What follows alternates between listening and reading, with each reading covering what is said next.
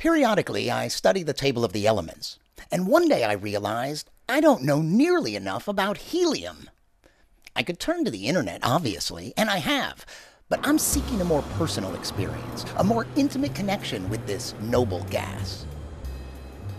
I'm at Moffett Field in Mountain View, California, home of NASA Ames Research Center, and interestingly, it's also home of Eureka, America's only Zeppelin. Oh, there he is, Brian. Airship Ventures, nice. Zeppelin Eureka. Over 246 feet long. It's the largest airship flying today. We top it up with over 7,000 cubic meters of helium. So that gives us a few metric tons of lift, and that allows us to carry enough fuel to be flying our 12 passengers for a full day. Hello. Take a seat. Fast seatbelts, please. As far as helium experiences go, flying in a Zeppelin is hard to beat.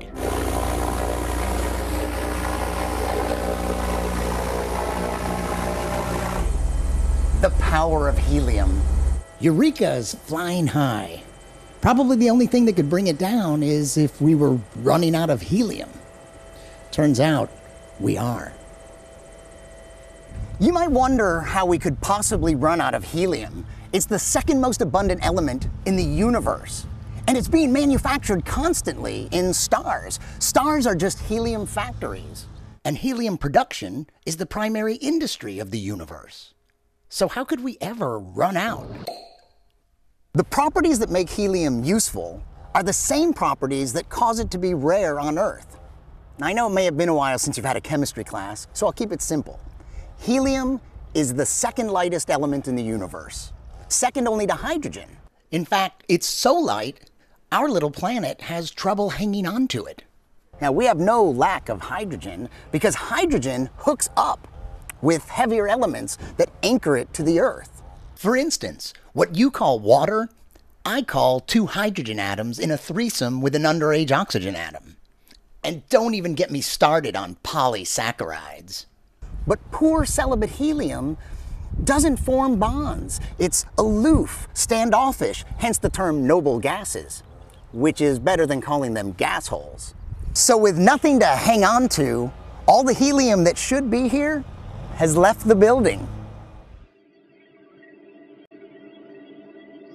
The only reason we have any helium on Earth is because it's produced by the radioactive decay of uranium and thorium. Most of that escapes, but a little bit is trapped in natural gas deposits, and that's where we get our helium.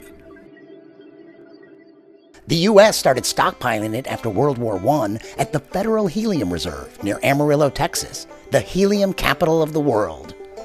Until a couple decades ago, there weren't many uses for it. But today, helium is indispensable as a coolant for superconducting magnets in MRI machines and particle accelerators, and for pressurizing and purging space shuttle fuel tanks. In fact, NASA is the top industrial user of helium, going through 1 million cubic feet per shuttle launch. If pressurizing space shuttle fuel tanks and cooling superconducting magnets at national laboratories seems too esoteric, well, they're not the only ones that could be affected by a helium shortage. Okay, stop, pinch it and stop. Good. Whoa. Marie Mandoli is San Francisco's balloon lady. Have as little friction on your fingers as possible, you see? And roll it off. Do you get, like guitar players, do you get a kind of callus? Yeah, been there since I was 19. Is that how long you've been in the helium business? Yeah. How'd you get into it? Just seemed like a good idea at the time. Marie has first-hand knowledge of the coming helium crisis. So here's what happened. About, I don't know, a year and a half ago, with no preamble at all, our gas company phoned up one day and says, well, you can't get helium this week. And we said, well, this is sort of like having, you know, a diner and not being able to get eggs. You know, well, what do you mean we can't get helium? He says, well, we don't have any. That was just a temporary blip in Marie's helium supply, but it was a sign of things to come. It'll be a different world as it is, and we just have to adapt. When balloons don't float. Yeah, right, when balloons don't float.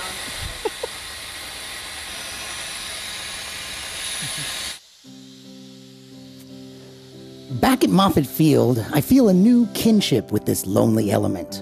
And why not? It taps into such a primal desire. Just like helium, haven't we always wanted to fly? And don't worry, Airship Ventures is in no immediate danger. They already have their helium and only need to top it off a bit. But it looks like the US helium supply could be depleted in a decade or so, and the world may be helium-free by the end of the century. Which means we live in a special time when balloons do float and zeppelins fly.